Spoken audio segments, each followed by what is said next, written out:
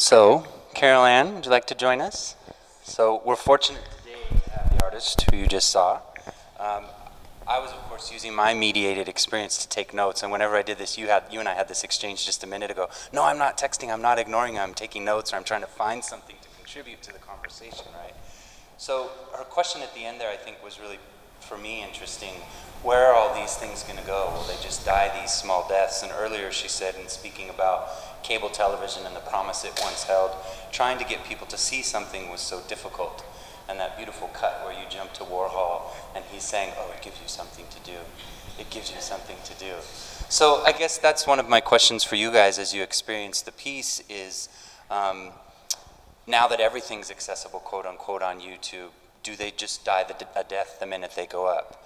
For have us reflect on Carole Ann's last question she was asking us. And this is just going to be playing in the background, right, Carole Ann? So, do you find yourself going back to things on YouTube? Or you experience it once and then it's gone from your life, even if it might be just entering someone else's?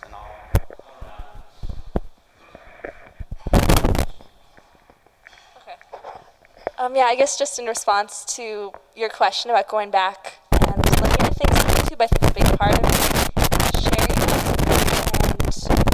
And I think in a way it is very isolating just because, you can sit on your computer all day and look at it, but you can also incorporate friends and almost make it an interactive experience, not with the video necessarily, but with other people, which is what I think is kind of interesting about that. What you mentioned, just at the same time isolating and bringing people together, but not really connecting with the work so much. And when you do that, do you ever think about what happens with that connection?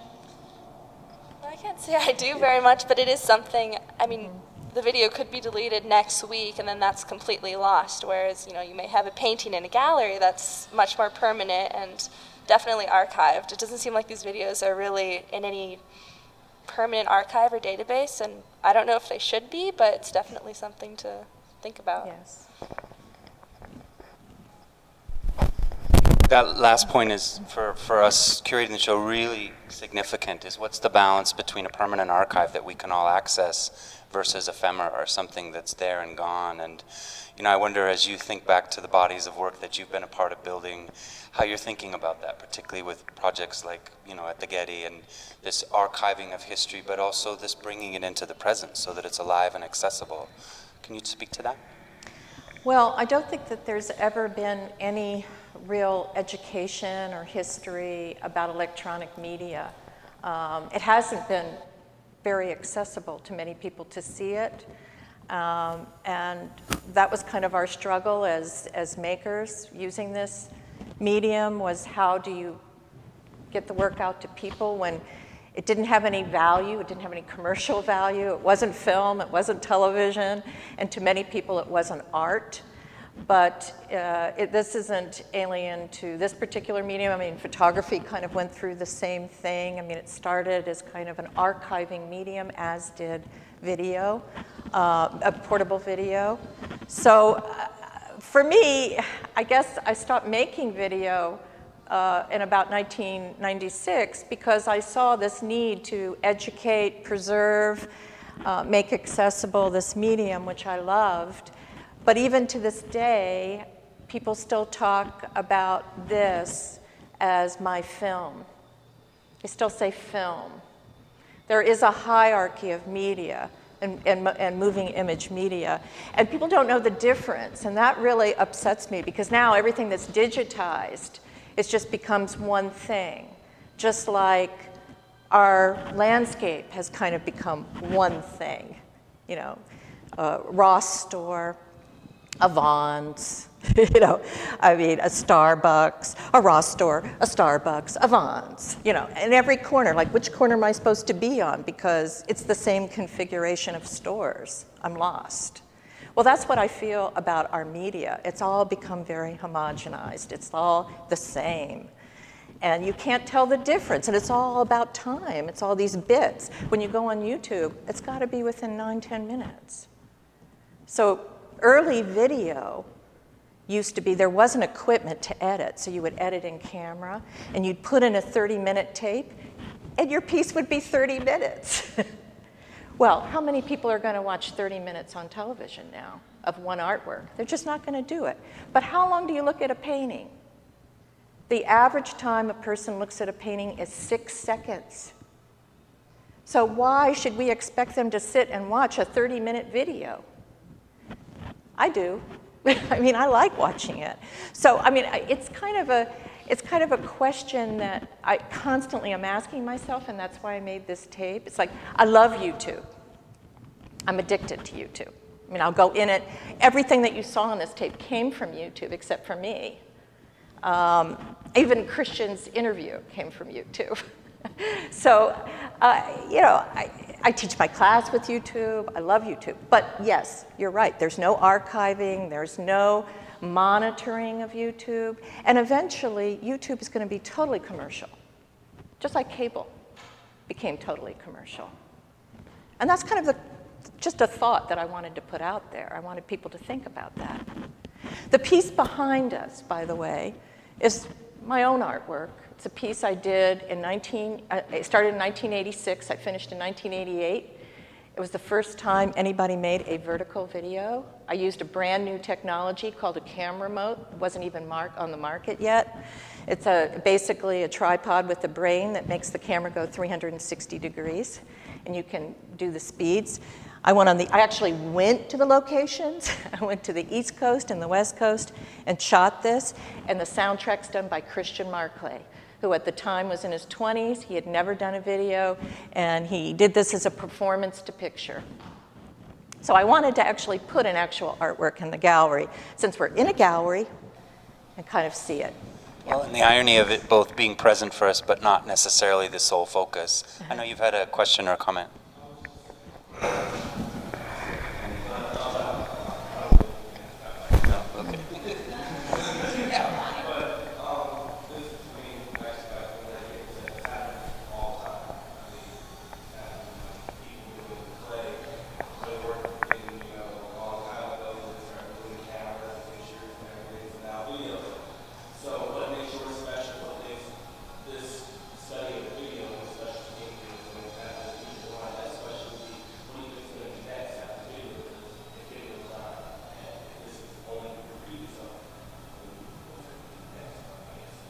Well, next has already happened. Video is already done. I mean, video is about tape, and we already know that they're not going to make tape anymore. So if you embrace video, which is electronic tape,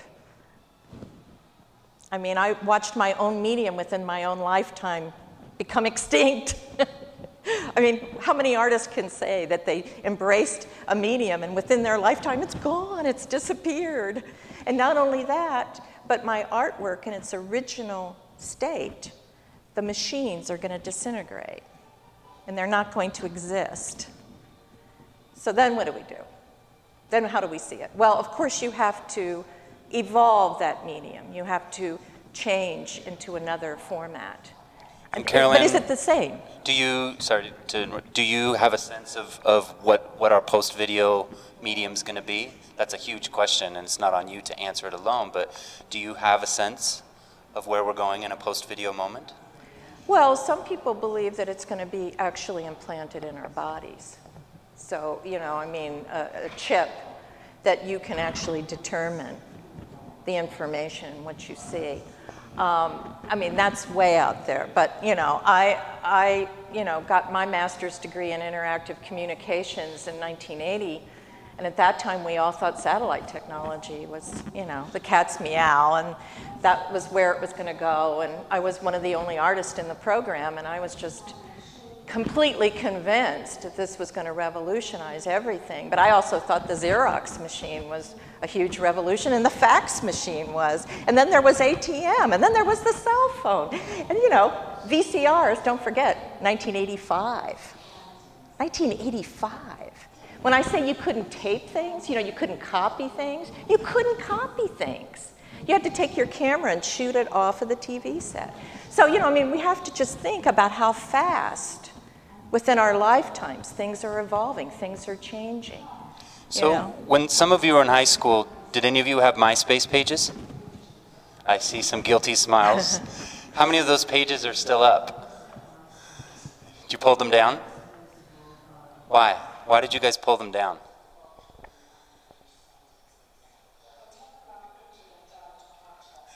Awkward silence. Why? Why did you guys pull them down? Why was that social media of the moment that less than a decade ago was the thing? Why is that no longer so present in your life or your practice? Facebook came up and it was like the new thing. So MySpace kind of was, you know, it was old stuff. So You moved on. yeah, basically to bigger and better things. Do any of you feel, what's the balance for you between the distraction of new things, or now in this case old things, and the depth, the possibility of depth of new things, whether you're talking about satellite or VHS technology, or the fact that I could Skype my nephews last night, even though they don't live anywhere near me geographically, which to me is an amazing Star Trek moment. But for you guys, what's that balance between the distraction and depth of technology in your life? Was that an easy change to Facebook?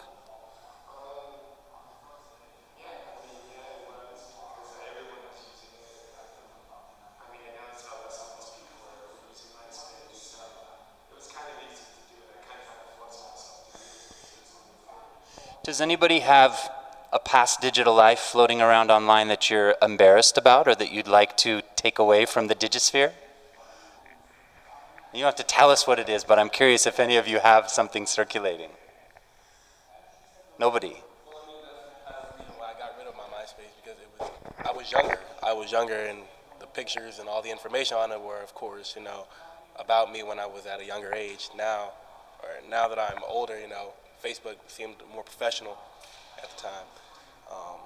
I didn't have the same pictures on there. I didn't have the same friends, you know, who were from middle school and high school, which I didn't really care to associate with too much anymore. And it was just another step towards being, I guess, grown.